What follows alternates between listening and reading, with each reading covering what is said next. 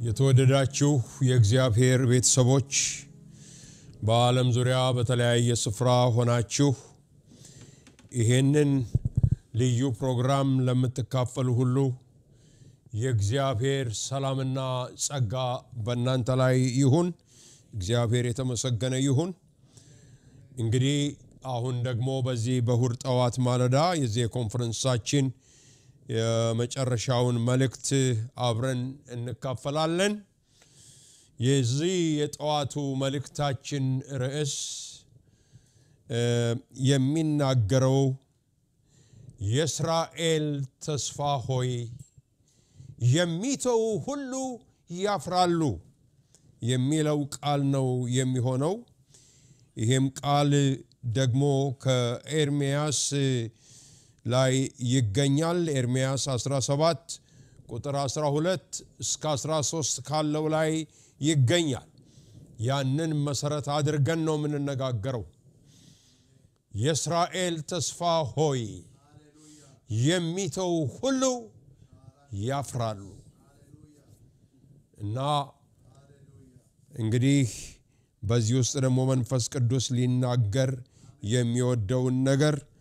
አብረን እና ያለን ማለት ነው። እንግዲህ ከዛ ጋር አብሮ የተያዙ አንዳንድ ሐሳቦች ስላሉ እነሱንም ሁሉ ጠቅልለን ለመያዝ መጽሐፍ ቅዱሳችንን ኤርምያስ 17 ላይ እናወጣለን።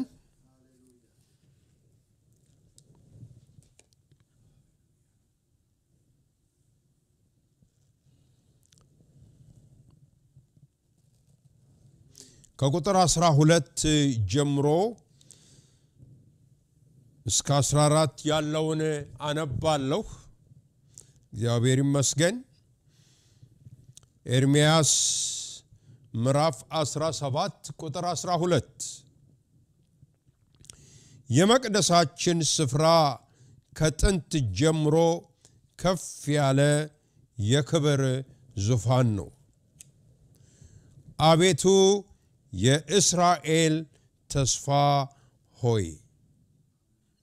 የሚተውህ ሁሉ ያፍራሉ። ካንተም የሚለዩ የሕይወትን ውሃ ምንጭ እግዚአብሔርን ትተዋልና በምድር ላይ ይጻፋሉ። አቤቱ ፈውሰኝ፣ እኔም እፈወሳለሁ፣ አድነኝ፣ እኔም እድናለሁ ይላል። ወደ ብሉይ ኪዳን ሄደን አንድ ጥቅስ እናነባለን። ይሄም ዜና መዋዕል ቀዳማዊ ምዕራፍ 28 ላይ እናወጣለን። 9ኛውን ምዕራፍ ብቻ አንብቤ ጸልያለሁ። ይሄም ዳዊት ለልጁ ለሰሎሞን የመጨረሻ ላይ የሰጠው የምክር ቃል ነው። ከምክር ቃላቶቹ መካከል ይሄ አንደኛው ነው። አንተም ልጄ ሰሎሞን ሆይ እግዚአብሔር ልብን ሁሉ ይመረምራልና የነፍስንም ሐሳብ ሁሉ ያውቃልና የአባትህን አምላክ እወቅ። በፍጹም ልብና በነፍስ ፈቃድ አምልከው። ብትፈልገው ታገኘዋለህ፣ ብትተወው ግን ለዘላለም ይጥልሃል ይላል። እንግዲህ ይሄንን ቃል እግዚአብሔር እንዲገልጽልን በያለንበት ስፍራ የእግዚአብሔር ሕልውና እውን እንዲሆንልን እንጸልያለን። እግዚአብሔር ይባረክ። ዘላለማዊና ጻድቅ የሆንክ እግዚአብሔር አምላካችን ሆይ አቤቱ በዚህ ታላቅ መቅደስህ ውስጥ አለን፣ በዚህ መሠዊያ ፊት አለን። ጌታ ሆይ ያስተምራቸው ዘንድ መልካሙን መንፈስ ሰጣቸው ተብሎ እንደተጻፈ በአሁን ሰዓት ያ መልካሙ መንፈስ እንዲፈስ ከሰማያትና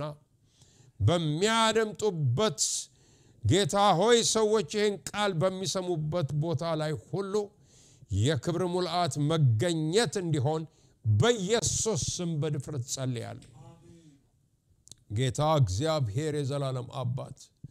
የሚሰሙትን ልቦና ሁሉ እንድትከፍትና ሕይወታቸውን ጥልቅ እግዚአብሔር እንድዳስሰው እንድትነካው እጠይቅሃለሁ ጌታ ሆይ በዚህ ሰዓትም ቃልህን ለመናገር የቆምኩት ባሪያህን በልዩ ማሰብ እንድታስበኝና እግዚአብሔር በእኔ ውስጥ አልፈ እንድትናገር እጠይቅሃለሁ በኢየሱስ ክርስቶስ ስም ጸለይኩኝ አሜን እንግዲህ እዚህ ላይ እግዚአብሔር አምላካችን በነብዩ በኤርምያስ በኩል ስለ እስራኤል ያለውን ሐዘንና ቅሬታ እግዚአብሔር አምላክ ይናገራል ይሄም ደግሞ እስራኤል እግዚአብሔርን ትቷል መቼም በእግዚአብሔርና በእስራኤል መካከል ያለ ግንኙነት ሁሉ ጊዜ ችግሩ በእስራኤል በኩል ነው በቃ መጽሐፍ ቅዱስ ስትመለከቱ ከመጀመሪያዎቹ የሙሴ መጽሐፍ ጀምሮ በመንመለከትበት ጊዜ ሁሉ ጊዜ ችግሩ ያለው ነፃ ከወጡ በኋላ ከምድረ ግብጽ ከነዚህ ከህዝቡ እንጂ ከእግዚአብሔር አልነበረም አይደለምም አይሆንምም የመተው ቃል ኪዳናቸውን የማፍረስ ነገር ሁሉ ጊዜ ይታይባቸው ነበር እግዚአብሔርም ደግሞ ሳይሰለች ደከመኝ ሳይል ለዓመታት ለዘመናት ለትውልድ በስሙ የተጠራውንና ተስፋ የገባለትን ህዝብ ይፈልገውና ወደሱ ይጠራው ነበር ከነዚህም ስፍራዎች አንደኛው ይህ በኤርምያስ መጽሐፍ ላይ የምንመለከት ነው የኤርምያስም ጥሪ ደግሞ ወደ ኋላ የሄደችውን ያፈገፈገችውን አምላኳን የተወችውን ለጣዖታት የሰገደችውን ፊቷን ለጣዖታት ጀርባዋን ለእግዚአብሔር የሰጠችውን እስራኤልን ለመመለስ ለመጥራት የተነሳ ነብይ ነበር በዚህም የትንቢት ቃል ውስጥ ከሚናገራቸው ነገሮች አንዱ በጣም ልቤን የነካው ይህ ያነበብነው በኤርምያስ 17 ከቁጥር 12 እስከ 13 ያለው ነው በተለይ አቤቱ የእስራኤል ተስፋ ሆይ አንተን የሚተውህ ሁሉ ያፍራሉ ብሎ ተናገረ አንተን የሚተውህ ሁሉ ያፍራሉ በርግጥ የእስራኤል ተስፋ ብቻ አይደለም ጌታ የዓለም ሁሉ ተስፋ ነው ለልጆቹም ተስፋ ነው እሱን የሚተውህ ሁሉ ያፍራሉ እግዚአብሔር እንግዲህ በነብዩ በኩል ይሄንን ይናገራል እግዚአብሔርም ወገኖች ሆይ ያለውን መንገድ በሙሉ ተናግሮ ስላልሰሙት እነዚህ የተውት ህዝቦች እንደ ኤርምያስ መጽሐፍን በመናጠናበት ጊዜ በከባድ በጠላት እጅ በባቢሎናውያን እጅ ላይ ወድቀው ሲዋረዱ ወደ ግዞት ሲሄዱ እንደ ባሪያ ሲቆጠሩና ሲገፉ እንመለከታለን እግዚአብሔርን ትቶ የቀናው የለም እግዚአብሔርን ትቶ ወገኖች ሆይ ሰላም የሆነለት ሰው የለም ስለዚህ ምናልባት ይሄ መልእክት ዛሬ ሕይወታችን ለደከመ ከእግዚአብሔርም ለራቅን አንድ ጊዜ የጌታን ነገር ቀምሰን የነበርን ዛሬ የመመለሻችን ወደ ጌታ የመምጣታችን ነገር ሊሆንልናል ብዬ አምናለሁ ምናልባትም ደግሞ ሕይወታችን ከጌታ ጋር ትክክል ቢሆን አንድ ቀን በኋላ በመልእክት ውስጥ እንደምንመለከተው እንደምናየው እንዳንስት እግራችን እንዳይንሸራተት ይህ መልእክት ሁሉ ጊዜ በሕይወታችን ላይ ደወል እንዲሆን በኢየሱስ ስም ጸልያለሁ አዎ ጸልያለሁ እግዚአብሔር ወገኖች ሆይ ተስፋ ነው እግዚአብሔር አዲስ ኪዳን ምን ይለዋል መሰላችሁ? ሕያው ተስፋ ይለዋል ጴጥሮስ። ሕያው ተስፋ ይለዋል አንደኛ ጴጥሮስ ላይ ሕያው ተስፋ። ስለዚህ እግዚአብሔር አምላካችን ተስፋ የሚሰጥ አምላክ ነውና በ29ኛው ምዕራፍ በዚሁ በኤርምያስ ቁጥር 11 ላይ በሚናገርበት ጊዜ ሲናገር እግዚአብሔር ይላል ለእናንተ የማስባትን ሐሳብ እኔ አውቃለሁ፣ ፍጻሜና ተስፋ ያላት ሃሌሉያ የሰላም ነው እንጂ የክፉ ሐሳብ አይደለም ይላል። ተስፋ አለ። ከጌታ ጋር ከሆነን ምንም እንኳን ተስፋ በሚያስቆርጥ መንገዶች ብናልፍም ተስፋ አለ። ሃሌሉያ ተስፋ አለ። ተስፋ አለ። የጌታችን ኢየሱስ ክርስቶስ መቼም ሞት ወደ መቃብር የገባበት ያች 3ቷ ቀን በመቃብር የቆየበት ጊዜ ወገኖች ሆይ ለብዙዎች ሕይወት መደናገጥና ሐዘን ያመጣበት ወቅት ነበር። ለዚህ ነው የኤማውስ መንገደኞች በሚጓዙበት ጊዜ ለትንሣኤው ጌታ መልሰው ይሉታል እኛስ ተስፋ አድርገን ነበር፣ እስራኤልን የሚቤዥ እርሱ ነው ብለን ነበር ይሉታል። አላወቁም። የእስራኤል ተስፋ አብሯቸው እየተጓዘ ነበር። ወንድሜ አላወቅም እኮ አሁን ጌታ አብሮህ እየተጓዘ ነው። ተስፋ መቁረጥ አጣውልጎሃል። ተስፋ መቁረጥ እንሆ ጅው ባለ በረሃማ መንገድ ውስጥ እንዳለ ሰው አድርጎሻል የኔ እህት። ነገር ግን የእስራኤል ተስፋ ከኛ ጋራ ነው። የእስራኤል ተስፋ ከኛ ጋራ ነው። ስለ ሀገራችን በመናስብበት ጊዜ ተስፋችን ሁሉ ይሟጠጣል። በቃ የእያንዳንዳችን እኛስ ተስፋ አድርገን ነበር እንላለን። ይሄ ነው ዛሬ ከወገኖቼ የምሰማው። እኔስ ተስፋ አድርጌ ነበር፣ ይሄን አልጠበቅኩም። ልባችን ወደቀ። ነገር ግን የእስራኤል ተስፋ የሆነው ጌታ ተስፋው አይሞትም። ለእናንተ የማስባትን ሐሳብ እኔ አውቃለሁ፣ ፍጻሜና ተስፋ ያላት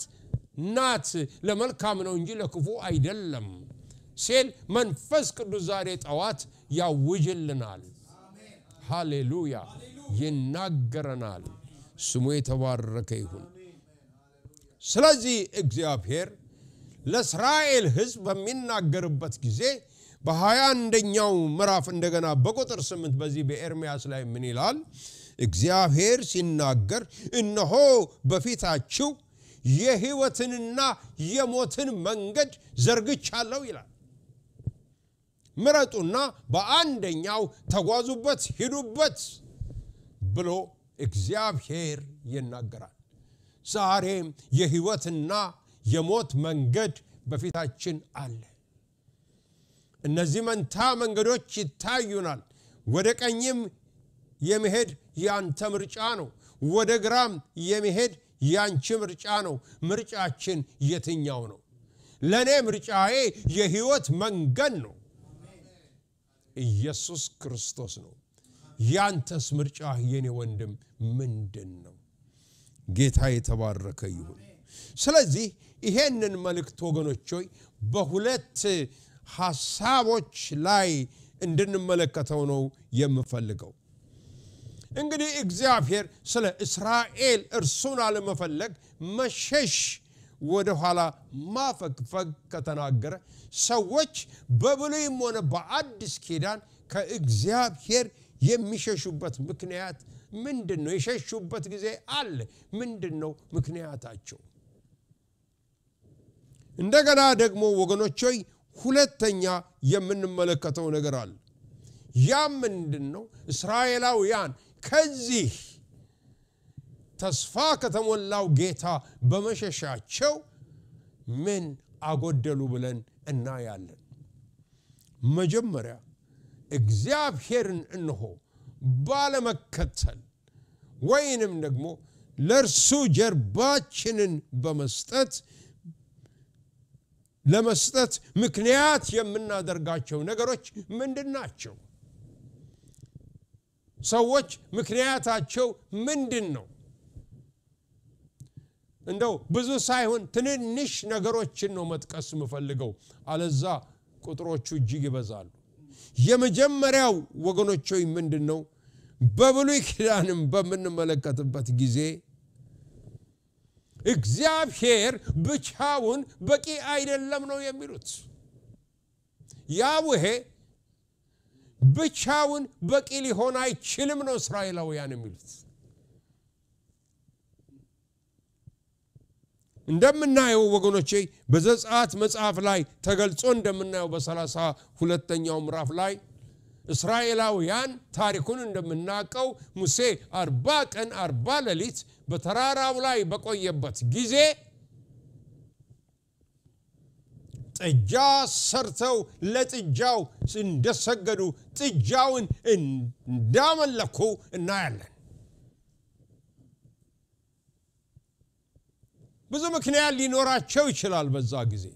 እርግጥ አንደኛው ሌላው ምክንያታቸው ይሄ ሙሴ የተባለ ሰው የት እንደደረሰ እንደሄደ አናቅም በቃ ጅብ ይብላው አውሬ ይብላው ገደሉስ ወድቆ ይሞት አናቅም ሰውየው የለም አሉ ሰውየው የእግዚአብሔርን ክብር እየተካፈለ ነው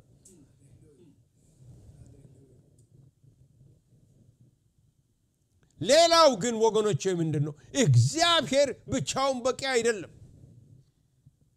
ለዚህ ነው በብሉይ ኪዳን ጣዖታት ናቸው የሚመለኩት ማለት አንድ ብቻ አይደለም ብዙ ጣዖት ነው ያላችሁ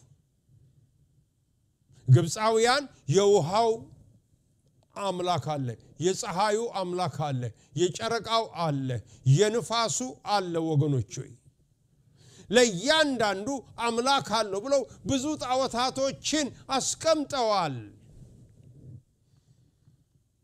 ከሁሉ ግን በላይ የሆነው ወገኖች ሆይ ታላቁ ኮብራና ዘንዶ እንደ ምልክት አድርገው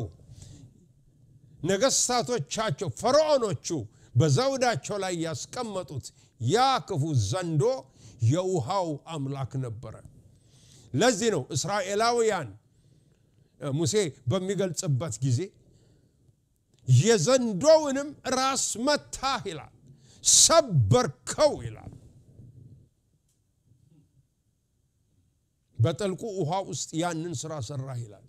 እና በዚህ ምክንያት ብዙ አማልክት አላቸው ምን አሉ አንድ ደግሞ ተለጣፊ ብናረግ ምን አለበት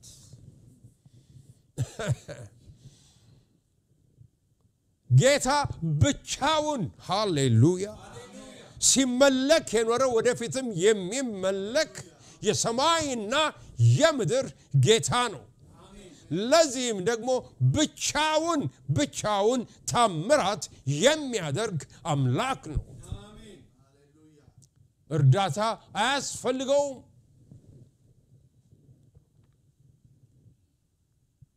እግዚአብሔር ብቻውን በቂ አይደለም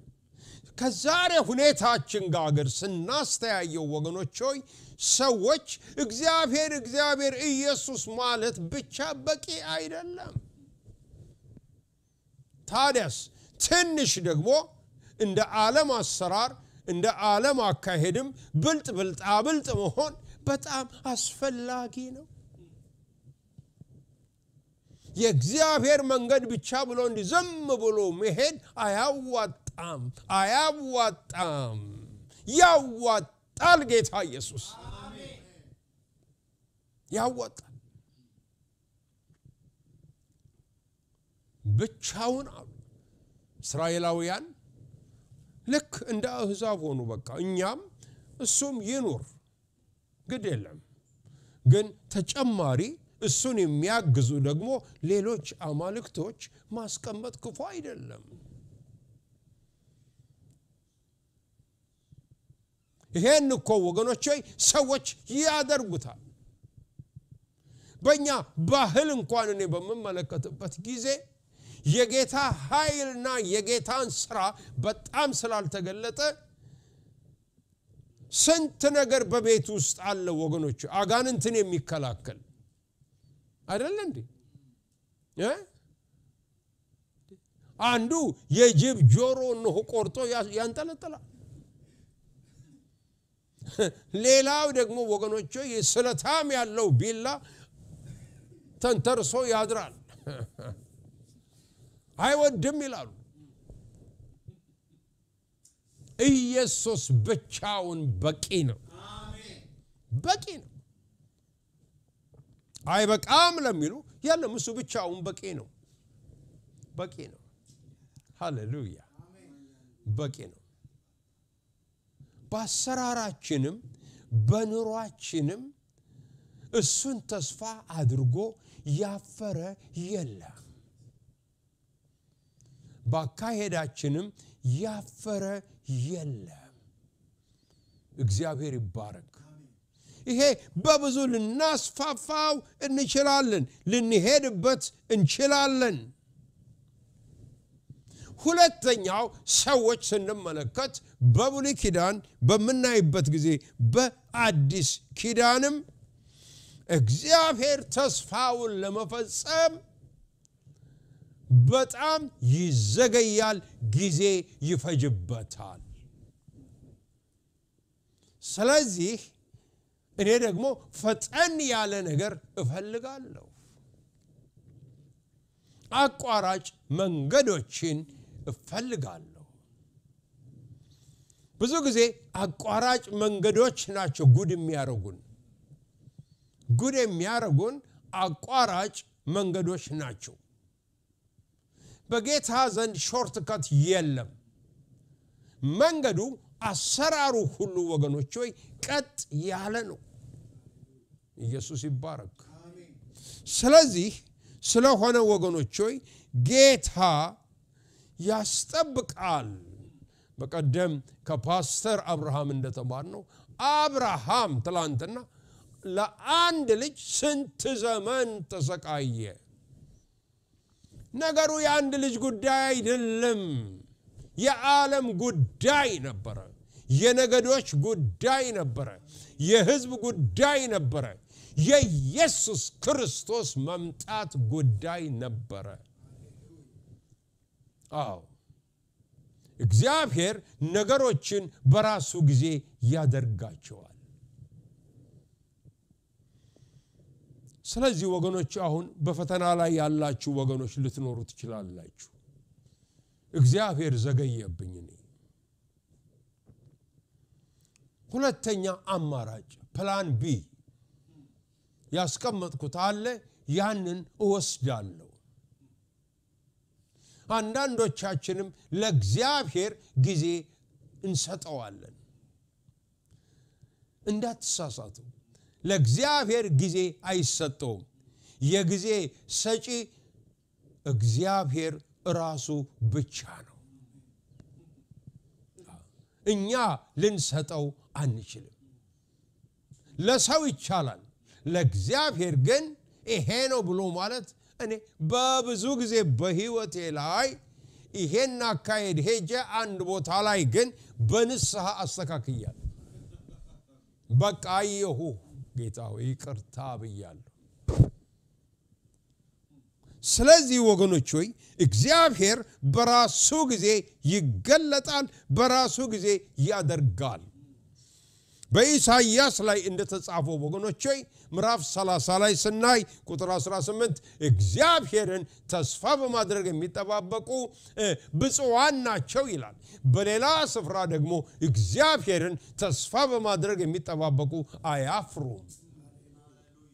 በሌላ ስፍራ ደግሞ እግዚአብሔርን ተስፋ በማድረግ የሚጠባበቁ ኃይላቸውን እንደ ንስር ያድሳሉ ሃሌሉያ ጠብቀው እንደ ንስር ድንገት ትነሳል ድንገት ትነሳል ያነሳል ጌታ ያነሳሻል ጌታ ቀደቀጠሮ ማንም ሊሰጠን አይችልም እግዚአብሔር ብቻ ነው ግን ያነሳል ለምን መሰላችሁ ተስፋውን እንደርሱ የሚጠብቅ ማንም ስለሌለ ነው እግዚአብሔር የተመሰገነ ይሁን ይሄን ያደረጉ ሰዎች ከአብርሃም ጀምሮ የነበሩ ሰዎች ተታለዋል አብርሃም ራሱ አንድ ልጅ መከራ ሆነበት ቤት ውስጥ ሲገባ ሳራ አኩርፋለች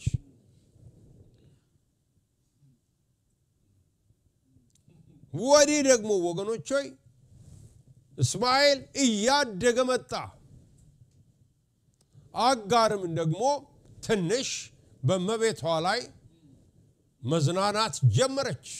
እንዴ እኔኮ ልጅ አለኝ እንዴ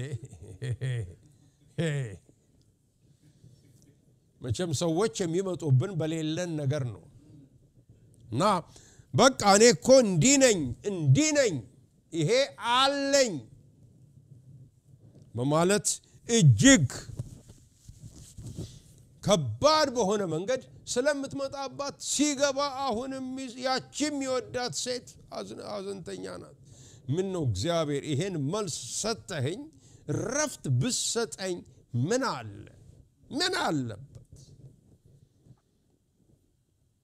በራሴ ጊዜ ነው መጣው አለ እግዚአብሔር ምንስ መቼ አንተ ሙት እስክትሆን ድረስ ነገርህ ሙጥጥ ብሎ ሲያልቅ ያን ጊዜ ነው የምመጣው ያን ጊዜ ነው የምመጣው እግዚአብሔር በፈቀደው ጊዜ ይምጣ ስፍራችንን ግን አንልቀቅ በስፍራችን እንድንገኝ እግዚአብሔር ይርዳን ይርዳን ሶስተኛ ወገኖች ሆይ በተለያዩ ምክንያቶች የእግዚአብሔር ፍቅር የጌታ ፍቅር ከልባችን ይሄዳል የዓለም ፍቅር ወደ ልቦናችን ውስጥ ይገባል በዓለም ውስጥ ዝና አለ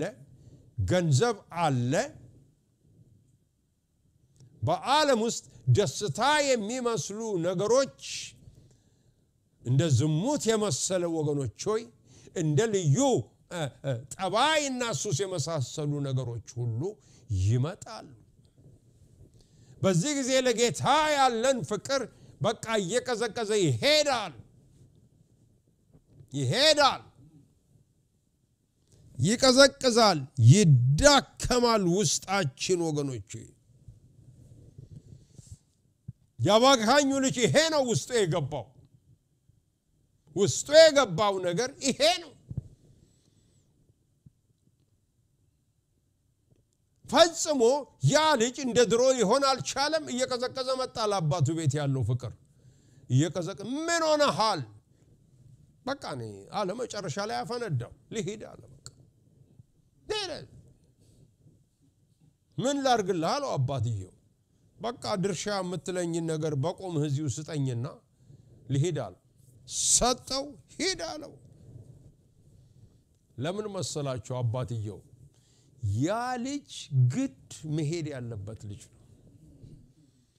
ጤና አይሰጥም ለቤቱ አንድ ነገር ግን ያውቃል አባትየው ልጁ እንደሚመለስ ያውቃል ምክንያቱም የተስፋ ልጅ ነው ሃሌሉያ ግን መሄድ ያለበት ልጅ ነው ያሸተተውን መቅመስ አለበት በቃ ግዴታ ነው ለቀቀው እዚህ ላይ ቆም ልበል ወገኖች ምን ሃል ልጆቻችንን ብንወዳቸው ብናፈቅራቸው እንደው እንደዚህ ብንይዛቸው ለቀቅ ለጌታ እየሰጠን ለቀቅ ለጌታ እየተውን እናድርጋቸው አንዳንድ ጊዜ ችግሩም እኛ ነን እኮ ወላጆች ነን የጌታን ስፍራ ወስደን ቁጭ ብለናል ጌታ ደግሞ አስረክበኝ ይላል አስረክበኝ ስታስረክበው ስትለቀው ነው ጌታ የሚረከበው ሳትለቀው እንዴት ይረከበ ያዕቆብ የወላጆቹን ቤት ሲለቅ ስንት እንደሆነ እድሜው ታውቃላችሁ የዓመት ልጅ አይምሰላችሁ የ75 ዓመት ሰው ነበር ምን ይሰራል ነው የምትሉኝ 75 ዓመት ሙሉ ወላጆቹ ቤት እናትየዋ ተወደዋለች አለቀም አለች በቃ ዘማድ ቤት ውስጥ መድበስበስ ነው ስራ ያውም ወጥ ሁሉ መስራት ተማረ አንተ ጥሩ ልጅ ነህ ትለዋለች ምን ትላ እግዚአብሔር ያንን ልጅ ሊያገኘው አልቻለም ከሱ ጋር ሊገናኝ አልቻለም ሴትየዋ መሃል ቆማለች በቃ ተነሳበታ ወንድምየው እዛ አንድ ነገር ራሷ ደባብሳ ባመጣችው ነገር እገለዋለሁ አለ ባል እንግዲህ ጥፋ ነፍስህን አድናለች ሲወጣ እግዚአብሔር እጅ ላይ ወደቀ ዌልካም አለው እግዚአብሔር ዌልካም ማይ ሰን እንኳን ደህና መጣህልኝ አሁን ተገናኘን የመጀመሪያው ቀን ራያ የበቃ አይኑ ተገለጠ ከቤት ሲወጣ ያም ልጅ መሄድ ነበረበት በዓለም ፍቅር ልቦናው ቀስቅስ በቃ ቀዘቀዘ የቀደመው ፍቅርህን ትተሃል ይለዋል ለኤፌሶን ቤተክርስቲያን ክርስቲያኖች እባካችሁ ፍቅራችንን እስቲ እንፈትሽው ኢንቨንተሪ እንውሰድ እስቲ የህይወታችን ያ ፍቅርህ ያ እንደው ሮጠ ሄደህ ምትንበረከከው በቃ መጸለይ የሚናፍቅ ስለኔ መናገር ለሰዎች ነው ማይደክምህ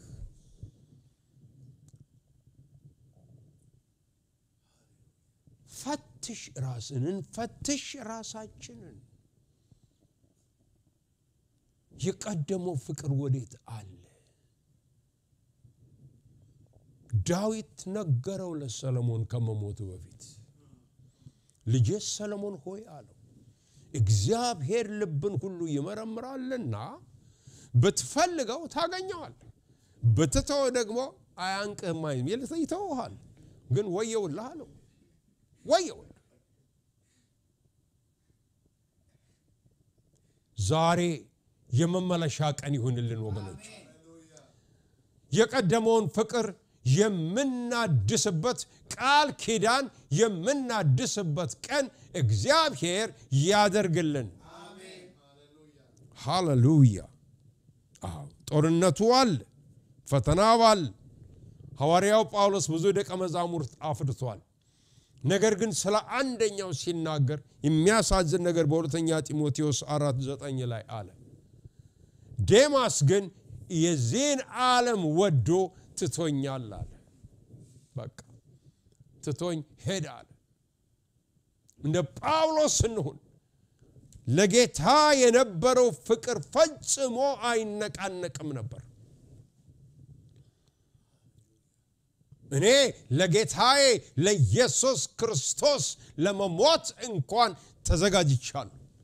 ነፍሴን እንደማትጠቅም እንደማትረባ ነገር እቆጥራታለሁ ያ የሚቀጣጠለው የጌታ ፍቅር ውስጣችን ወገኖች ሆይ ይንደድ ሃሌሉያ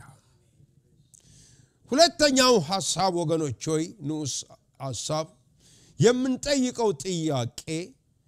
እንግዲህ የእስራኤል ተስፋ ሆይ አንተን የሚተውህ ሁሉ ያፍራሉ ብሎ ነብዩ ይናገራል ስለ እስራኤል ነው የሚናገረው እፍረት ነው የሚከናነቡት መጨረሻ ላይ እፍረት ተከናነቡ ምንድነው የሚያጡት ምንድነው የሚያጡት ምንድነው እንዴ ሰው እኮ ከሰው ሲለይ አንተን በመተዌ ጭቅጭቅ ነው እንጂ የማጣው ሰላም እኮ ነው አላንተ ምንም የማጣው ማጎለው ነገር የለም ይላሉ ሰዎች ከአንዳንድ ሰዎች ሲለዩ ከእግዚአብሔር ግን ስንለይ አንድ አይደለም ሚሊየን አይደለም ትሪሊየን አይደለም ብዙ ነገሮች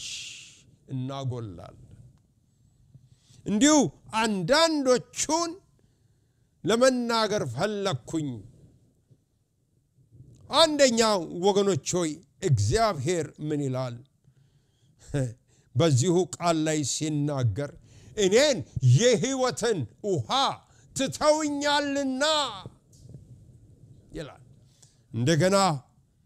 ኤርምያስ 2:13 ላይ ሕዝቤ ሁለት ክፉ ነገሮች አድርገዋል አንደኛው ውሃ ሊይዙ የማይችሉ ጉድጓዶችን ለራሳቸው ቆፍረዋል እኔን የሕይወት ውሃ ግን ትተውኛል ሃሌሉያ ብሎ ይናገራል የሚኖር የሕይወት ውሃ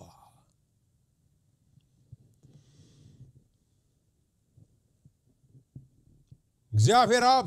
እኔ የሕይወት ውሃ ነኝ እንዳለ እግዚአብሔር ወልድ ደግሞ መጣና ኢየሱስ ክርስቶስ እኔ የሕይወት ውሃ ነኝ አይሁድ ስለዚህ ነው ትምህርቱ ይከብዳቸዋል ያውቃሉ እንደ አምላክ ነው እኮ የሚናገረው በየጊዜው የሚከብዳቸው ይሄ ነው ኢየሱስ ይሄድና እዛ ካሁን ጀምሮ ኃጢአት ተሰረየችልህ ሲል ምንድነው የሚለው ከአንዱ ከእግዚአብሔር አላወቁም እግዚአብሔር ወልድ ሥጋ ለብሶ እንደመጣ አላወቁም ስለዚህ እኔ የሕይወት ውሃ ነኝ ማን ነው ይሄንን ያለው እስቲ ከሃይማኖት መሪዎች ንገሩኝ አንዱ ብቸኛ የሆነው የእግዚአብሔር ልጅ ኢየሱስ ብቻ ነው ክብር ለስሙ ይሁንለት ታዲያ ወገኖች ሆይ በተለይ በዮሐንስ ወንጌል ምዕራፍ 4 ላይ ከዛች ሴት ጋር ሳምራዊት ሴት ጋር በነበረው ውይይት ኢየሱስ ክርስቶስ እናውቀዋለን ብዙ ጊዜ ሰምተነዋል የተናገራት አንደኛ በጣም ኩራት የተሰማት ስለማንነቷ ብቻ አልነበረም ስለዛ ጉድጓድ ኩራት ነበራት ጉድጓድ ትለዋለች አየህ ጉድጓድ አባታችን ያዕቆብ ነው የሰጠን አንድ ጊዜ ሳነብ 70 ሜትር ወደ ታች ወደ 10 ሜትር ወደ ጎን አርጎ ከድንጋይ ነው ከተወቀረ ድንጋይ ነው ያሰራው ያዕቆብ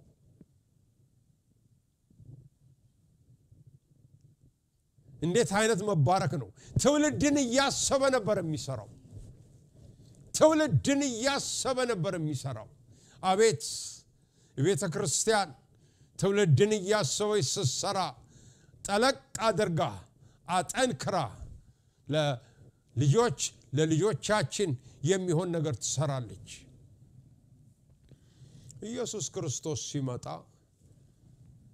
ፑልፒት ሆነዋ እንደ ፑልፒት ተጠቀመበት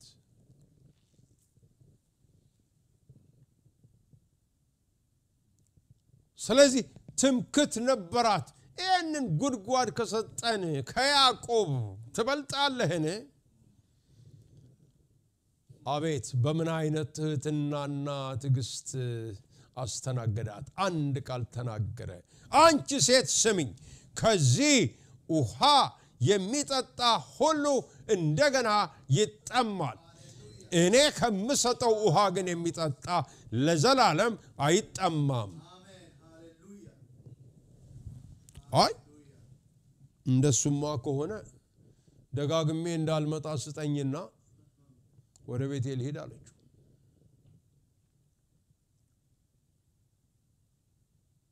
በቃ እኔ ነኝ አላት እኔ ነኝ አወቀች ነብይ እንደሆነ አያለው ትለዋለች በኋላ ግን ቆየችና ከነብይም በላይ ደግሞ እንደሆነች አወቀች ሃሌሉያ ይሄንን ነው የተውት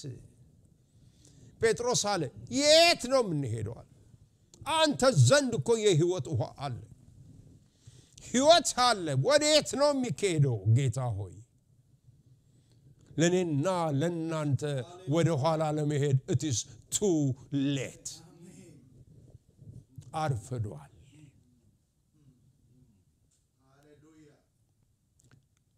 በቃ ለዓለመኖር መወሰን ነው ከጌታ መውጣት ትላንት እንደተባለው በወንድሜ በኩል አለ ፈተናው ጻድቅ ግን በእምነት ይኖራልና መጓዝ ነው ጌታን ታምነን ይሁን ብለን መሄድ ነው ይሄንን ጌታ ነበር እስራኤላውያን የተውት ይሄን ጌታ ነው በቃ አንፈልግም እኛ ለራሳችን ሌላ ጉርጓድን ቆፍራለን ሌሎች ጣዖታት የራሳችን መንገድ ብለው እዛው ውስጥ ወደቁ እግዚአብሔር ግን ጮኸ እኔ ሕይወት ውሃ ትተወኛል ሰማያት ሆይ አድምጡ ተመልከቱ ሕዝቤ ሁለት ክፉ ነገሮችን አድርገዋል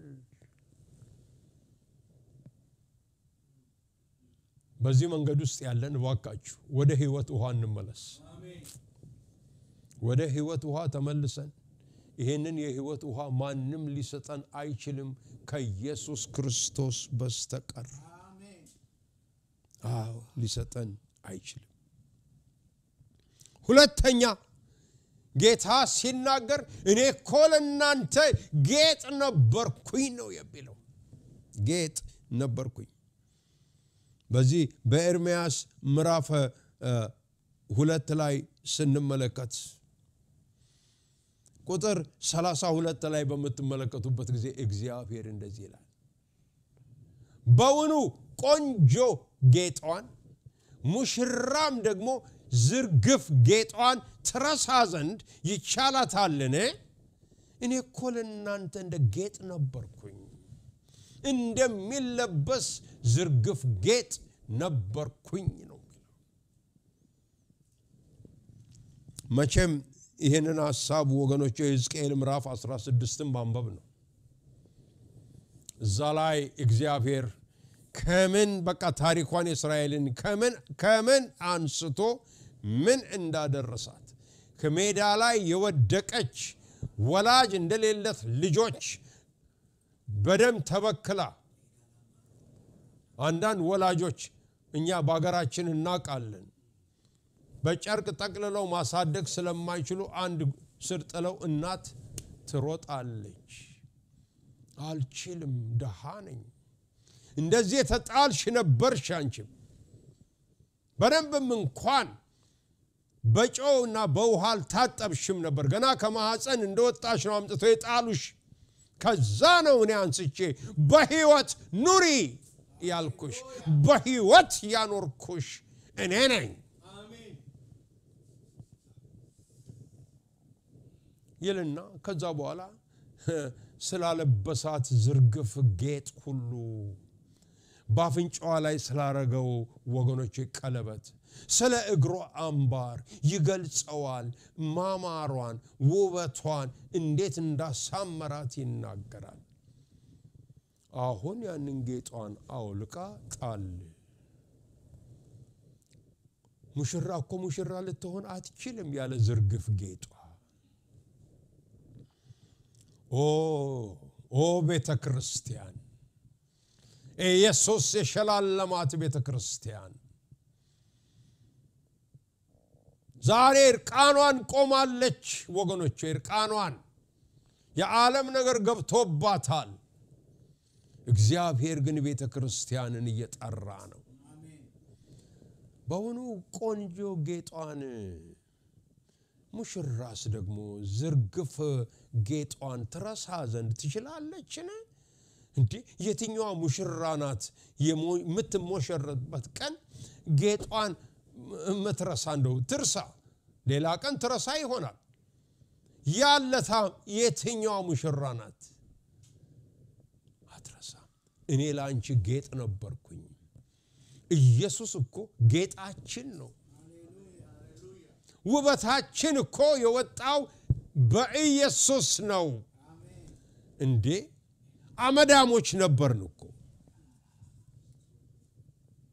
አይደል እንዴ እኔ የራሴ የብዙ ሰዎችንም ታሪክ አውቃለሁ በቤተ ክርስቲያንም ማቃቸው ከምን ጌታ እንደሚያነሳ ንስሮውን አንስቶ እሱን እንዲያገኝ አድርጎ ከአጋንንት ነፃ አድርጎ ሕይወቱን ለውጦ አስተምሮ ዛሬ ባለስልጣን ያረጋውን ሰው አቃለሁ ለማኝ የነበረ ሰው አቃለሁ እሱማ አፍርም ጌታ ይባርከው ለማኝ ነበርኩ እኮ ይላል ዛሬ የቤት ጌታ ሆኖ ቤቱ ገብቼ ከባለቤቴ ጋር ምግብ ተመግቤያለሁ ይሄ ነው የኛ ኢየሱስ ከአፈር ላይ አንስቶ ብድግ የሚያደርግ ከመደብ ላይ አንስቶ ወገኖች ሆይ በመልካም ወንበር ላይ የሚያስቀምጥ ከመሬት አንስቶ ወገኖች ሆይ በመልካም አልጋ ላይ የሚያስተኛ ጌታ ነው ውበታችን ነው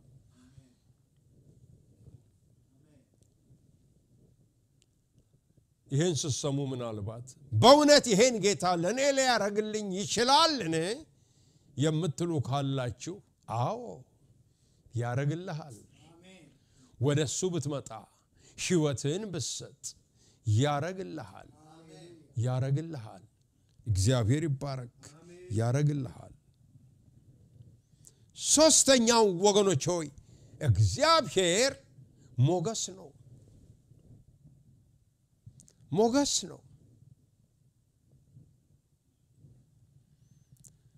ስለ ሞገስ አንዳንድ ጥቅሶችን ሳይ በዚህ በዘዳግም 33 ላይ ሙሴ ሲናገር ቁጥር 23 ላይ ስለ ንፍታሌም መሰለኝ የሚናገረው በሞገስ የጠገበ ይላል በሞገስ የጠገበ ነው ይላል ንፍታሌም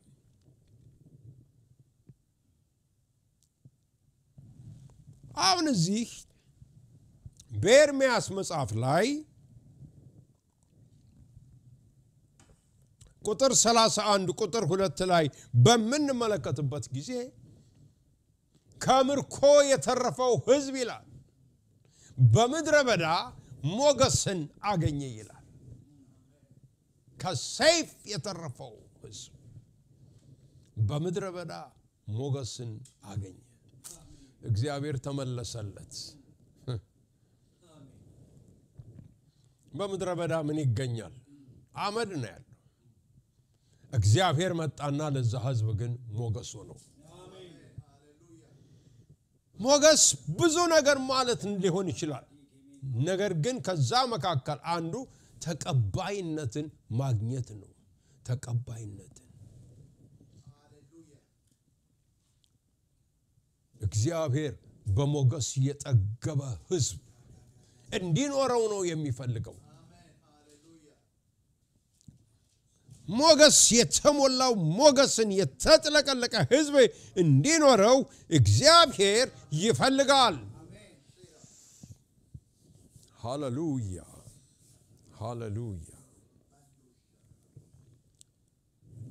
አራተኛው ወገኖች ሆይ ለእስራኤል እኔ አባቱ ነኝ ይላል አባትነቱ ነው የሚቀርበት 31ኛ ምዕራፍ ቁጥር 20 ላይ ስለ ኤፍሬም በሚናገርበት ጊዜ እግዚአብሔር ኤፍሬምን ይላል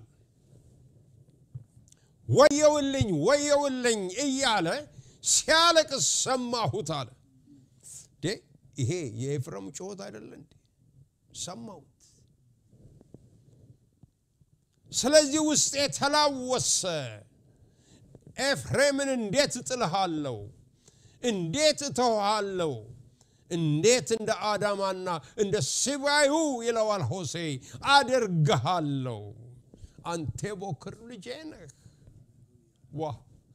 የእግዚአብሔር አባትነት ዋ መጣ ያ ልጅ አመድ ለብሶ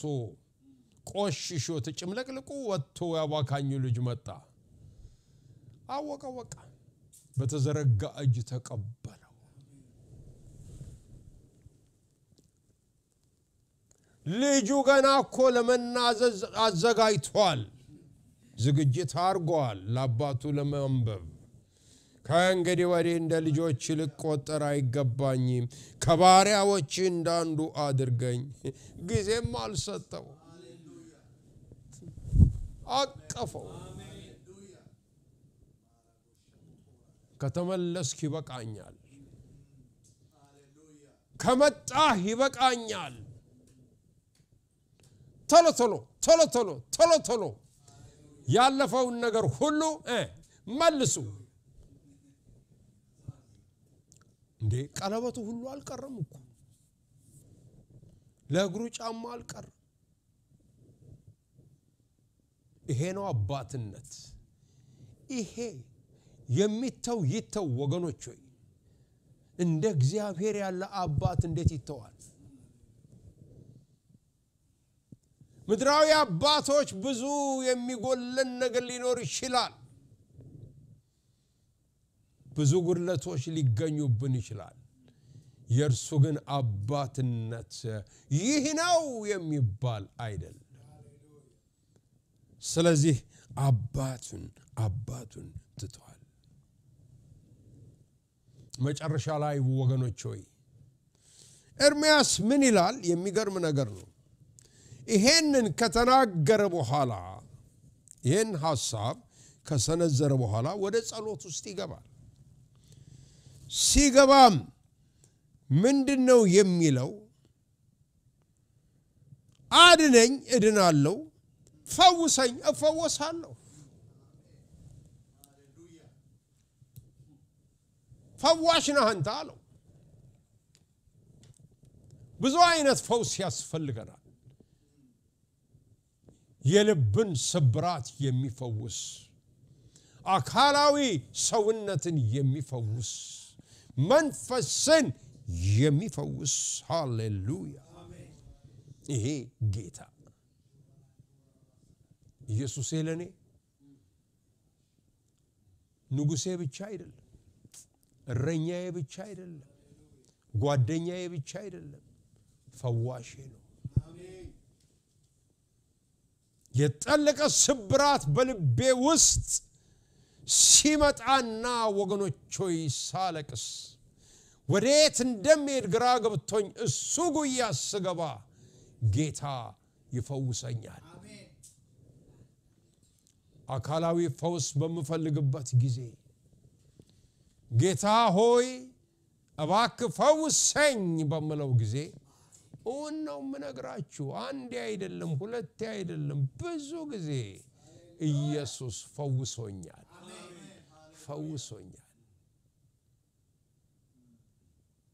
እኔ ወደ ጌታ ስመጣ እየጨረስኩ ነው መልእክቴን ለክ ለማጣ ስል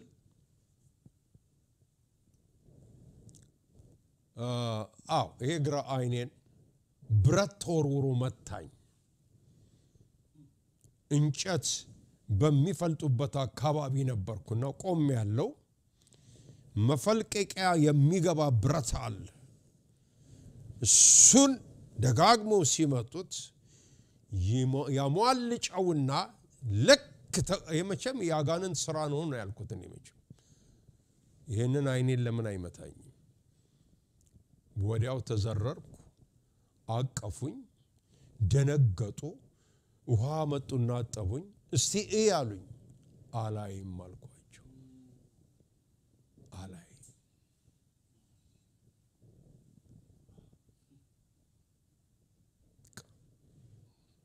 ልባቸው ተሰበረ ከዛ አፋፍሰው ወደ ሐኪም ወሰዱኝ ትዝ ይለኛል አንድ አርመናዊ ዶክተር ነበር በፍጹም እኔ ያለ መሳሪያ አሁን በጣም አይኑ ውስጥ በጣም እንትን ስላለ ላይ እንኳን አልችልም ደም በደም ሆኗል ውስጡ አለ አባቴም አዘነ ከዛ በኋላ ብቻ ምን ልበላችሁ ወደ ሌላ ቦታ ሄጄ አሜሪካዊ ዶክተር ተፈልጎ ሲያይ መርፌ እየተወጋው እንደ ጭጋግ ትንሽ ይታየኝ ጀመረ ውስጡ ግን ጉዳት አላለኝ መድኃኒት ሰጠ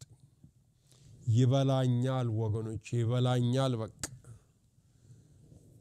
እኔ አላወኩትም ረስቼዋለሁ እንደዛው ያመመኝ ነው መጣሁት ወደ ጌታ ኢየሱስ ሲገባ አሜን ሃሌሉያ ሄደ በቃ ሃሌሉያ ተፈወስኩ ዛሬ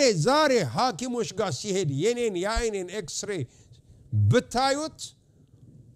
አንድ ነገር እዚህ ጋር ምንድነው አንድ ነገር ውስጥ አልፈሃል አደጋ ተፈጥሮ ነበር ይሄው የተጋደመ ነገር እናያለን አው ልክ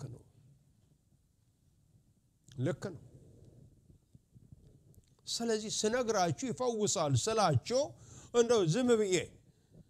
ለማለት አይደለም ዶክትሪን አይደለም የምነግራችሁ አውቀዋለሁ እንዲሁ ሲፈውሰኝ ነው የኖረው አንተንም ይፈውሳል ቤትህን ይፈውሳል ባልሽን ይፈውሳል ልጆችሽን ይፈውሳል ሚስትህን ይፈውሳል ሁለመናህን ይፈውሳል በኢየሱስ ስም ፈውስ በአሁን ሰዓት በያሉበት ስፍራ ሁሉ በአካላቸው በሰውነታቸው በመንፈሳቸው የገባ ይሁን በኢየሱስ ክርስቶስ ስም አሜን ሃሌሉያ ይሄ ጌታ አይተውም ይሄ ጌታ ሁሉን መልካም የሚያደርግ ጌታ አይተውም ሃሌሉያ ዛሬ ወገኖቼ ጸልያለሁ የምጸልየው ጸሎት ሁለት ነው አንደኛው እንግዲህ እኔ ህይወቴ ከጌታ ጋር የበረታ ነበር አንድ ሁኔታ ተፈጠረና ተዳክሟል ዛሬ ግን ቃል ኪዳኔን ማደስ ፈልጋለሁ ለምትሉ አንድ ጸሎት ማድረግ ፈልጋለሁ ይሄ መልእክት ለእናንተ ነው አቤቱ የእስራኤል ተስፋ ሆይ የሚተውህ ሁሉ ያፍራሉ ዛሬ ከእፍረት ወጥተን ወደ እርሱ እንመለስ ስለዚህ እንዲህ ያለ ሁኔታ በኔ ህይወት ውስጥ አለ ይህች ቀን ግን ቃል ኪዳኔን የማድስበት ቃል ኪዳኔ የሚታደስበት ቀን ነው ለምትሉ አብረን እንጸልያለን ከዛ ለፈውስ ጸልያለሁ ዘላለማዊና ጻድቅ የሆንክ እግዚአብሔር ሆይ እነዚህን ወገኖቼን ተመልከታቸው ያንተ ጌታ ሆይ እጆች ተዘርግተው እንድትቀበላቸውና ወዳንተ እንድታመጣቸው በጌታ በኢየሱስ ስም ጸለይኩኝ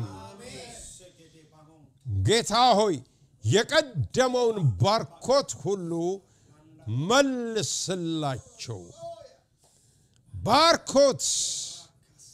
በላያቸው ላይ ይምጣ እግዚአብሔር የዘላለም አባት ሆይ ክብር ይስፋ ስለምትቀበለን ስለተቀበልካቸው አመሰግናለሁ ከዛሬ ጀምሮ የቃል ፍቅር የጸሎት ፍቅር በልባቸው እንዲገባና እግዚአብሔር በህይወታቸው እንዲለማመዱት በኢየሱስ ስም ጸልያለሁ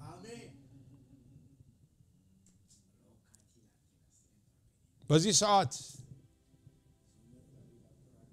የአእምሮ ፈውስ አካላዊ ፈውስ ለምትፈልጉ ጸልያለሁ ሲቆሙና ሚያማቹ ቦታ ካለ እጃችሁን እዛ ላይ አድርጉ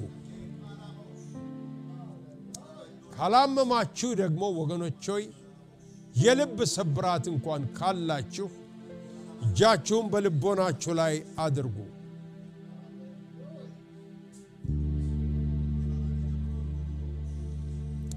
ሃላላቦሬሽካ ክቤላር እግዚአብሔር ሆይ ባርካለሁ አመሰግንሃለሁ ስለ ታላቅነት ክብር ሰጣለሁ በአሁን ሰዓት እጅህን ዘርጋ እግዚአብሔር የዘላለም አባት በአሁን ሰዓት በዚህ በኮቪድ የተያዙ በዚህ ቫይረስ በየትም ስፍራ ይሆነው በጌታ በኢየሱስ ስም ከውስጣቸው እንዲነቀል ጸልያለሁኝ ጌታ ሆይ በተለይ በአገራችን እንደሌላው ዓለም ክትባት ሊያገኝ ያልቻለ ህዝብ ደሃ ህዝብ ሕክምና ሊያገኝ ያልቻለ ህዝብ ያንተ እጅ እንዲዘረጋለት በኢየሱስ ስም ጸልያለሁ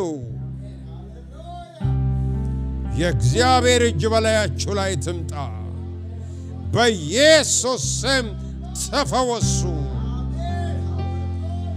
ይህ ቫይረስ በጌታ በኢየሱስ ስም ከአካላችሁ ከሰውነታችሁ ክፍል ሁሉ ተነቅሎ ይውጣ በኢየሱስ ክርስቶስ ስም አሜን ጌታ ሆይ ፈውስህ ወደ አራቱም የዓለም እንሆ ማዕዘኖች እንዲሄድ ጸልያለሁ ካንሰር እንዲፈወስ ጸልያለሁ የታመሙ ልቦች እንዲፈወሱ ጸልያለሁ ጭንቅላት እንዲፈወስ በአካል ክፍል ውስጥ ያለ የሰውነት የታመመው ክፍል እንዲፈወስ ጸልያለሁ በዚህ ሰከንድ እህቶቼ ወንድሞቼ ስሙኝ ኃይል እንደ ሳት ኃይል ይው እንደ ሳት የሆነ ኃይል እጃችሁን ባረጋችሁበት ስፍራ ከኔ ጋር እንስማማ የመንፈስ ቅዱስ ድምጽ አለኝ በኢየሱስ ስም በላያችሁ ላይ ይገለጻል የእግዚአብሔር እሳት ይለፍባችሁ ከጸባዖት የሆነው የእግዚአብሔር እሳት ይለፍባችሁ ይንካችሁ በናዝሬቱ በኢየሱስ ስም የተፈወሳችሁ ሁኑ እግዚአብሔርን ባርከሃለን እናመሰግንሃለን ክብርንም ሁሉ ላንተ ለጌታችን እንሰጣለን በኢየሱስ ክርስቶስ ስም ጸለይን አሜን እግዚአብሔር ይባርካችሁ